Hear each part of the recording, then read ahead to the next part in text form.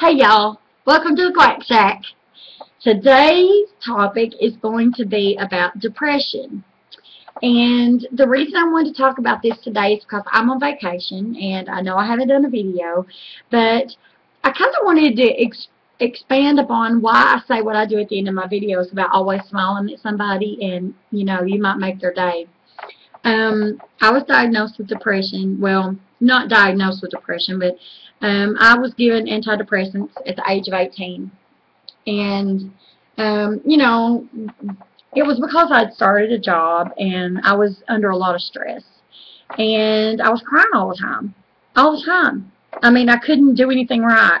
I was nervous. I was, it was just really, really a hard time. No, wait, it wasn't 18. I think I was 21. So I was a little bit older. I had started this job, and I really liked the job, and I wanted to do a good job, but, it was always tough because, every time I got called down on something, I would cry, and, that was the world's worst thing for me because I was a tough kid. I just didn't like crying every time somebody tried to give me constructive criticism. And I don't like looking weak because, I want to be able to do a good job. And most people can handle constructive criticism. But I would start crying and people would think I was just a big baby. And I hated that, And I also hated the fact that people would get down on me because I would get upset when they would give me constructive criticism. So I went to the doctor and I explained this to her. And so she gave me antidepressants. And, I've been on them for years. And once you're on them for quite some time, they did change my life. I went from being, I'd cry all the time to I was back to my normal self. I was back to being the kind of girl that, was okay. My moods were pretty much stable and I didn't cry so much. And when somebody gave me constructive criticism, I just didn't care. I would take it and I would do better with it. I didn't cry when they gave me constructive criticism, or unless it was really, really hurtful, and some of the people I worked with were really nasty. So they said things to hurt me quite often, and that's why I would cry. And before I couldn't discern that, because when they were giving me the criticism, it was just the fact they were criticizing me. But after the fact, they were really actually trying to hurt my feelings anyway. So,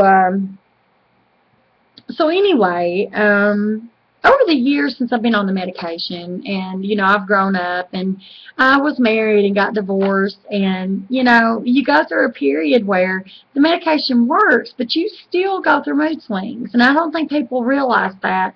Even though you're on medication, that doesn't mean you're going to not have feelings, and you're not going to go through down times, and you're not going to go through up times. And my family just doesn't understand that sometimes. And I have no friends.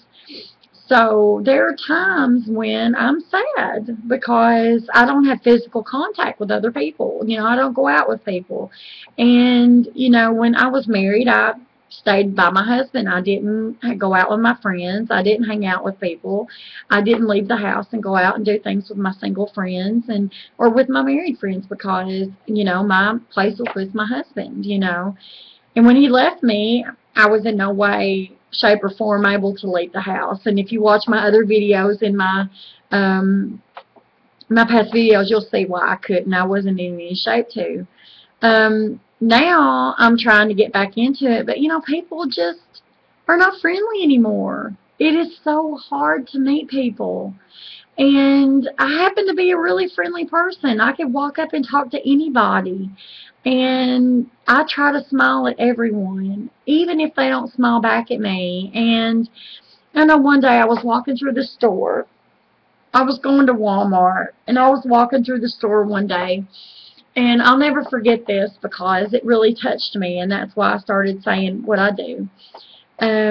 This little lady, I walked by her and I said, hi, and I was smiling, and she said, hi, and I said, how are you? And she said, I'm not doing so well, but thank you for asking. And I stopped and talked to her for a few minutes, and do you know, she said, you're the only person that has bothered to even find out how I'm doing in a very long time. And it struck me that, and she said, you just made my entire day. And it struck me that we all need to slow down. We all need to slow our lives down and just stop and just think about others and give full, pay it forward. If we feel blessed, we need to pay it forward. So here from the Quack Shack, from Tina, not Queen Tina anymore, it's just Tina now. From me, from my heart to yours, just take it slow.